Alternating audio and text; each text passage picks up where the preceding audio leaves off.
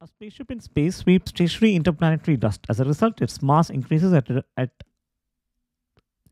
I think it's at a rate of where dm by dt is equal to bv square, where v of f, okay, it's not v of f, it should be v of t, is its instantaneous velocity. So the instantaneous acceleration of the satellite is. Since we did a very similar question, I would say just which question was it? Okay, so it was just 4 questions, before doing this one. So I don't want to go much into the derivation. Let's directly get into the answer. And this time, let's use the let's use the force impulse theorem. Okay.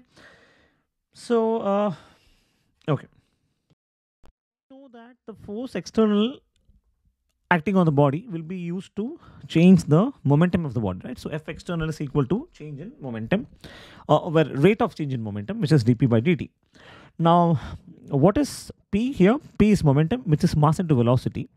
Now, if both of these are considered to be variables, then we know that this becomes m into dv by dt plus v into dm by dt.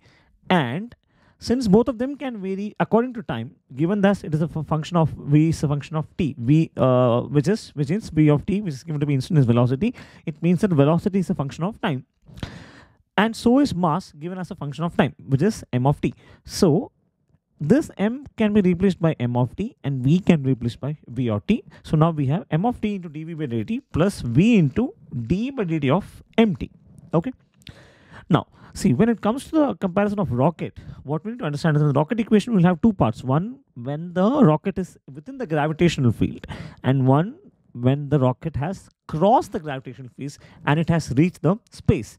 In space, the external force acting on the rocket will totally be equal to 0, whereas in gravitational field, F external will not be equal to 0. In fact, we have discussed this in much detail that the F external acting in gravitational force is nothing but the acceleration due to, the force due to acceleration to gravity, which is the weight of the rocket, right? So that component is not present in free space. So in free space, F external is equal to 0, which means we can replace this term as 0.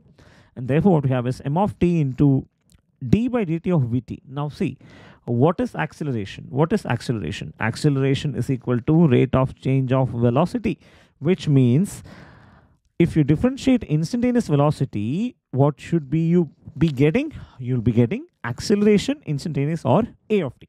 So d by dt of vt, since a is equal to dv by dt, what we get is d by dt of v of t, you will get a of t, which stands for instantaneous acceleration.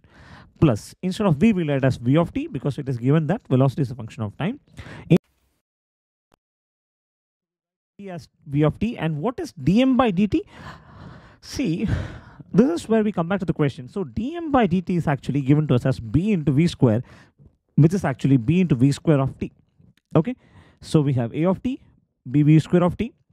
Now what I'll do is I'll transpose. Okay, first let me just multiply this term. So now this becomes v of t into v square of t, which becomes v cube of LHS. So what we get here is minus bv cube of t is equal to m of t into a of t, and we've been asked to find out instantaneous acceleration. So this basically becomes minus bv cube by t minus b cube by t, the whole upon m of t, right? So the correct answer is minus bv cube. Okay, I don't have the options here, so I think that's clearly given in your handout. So which option is this option? Yeah, that's option C. So minus bv cube by m of t.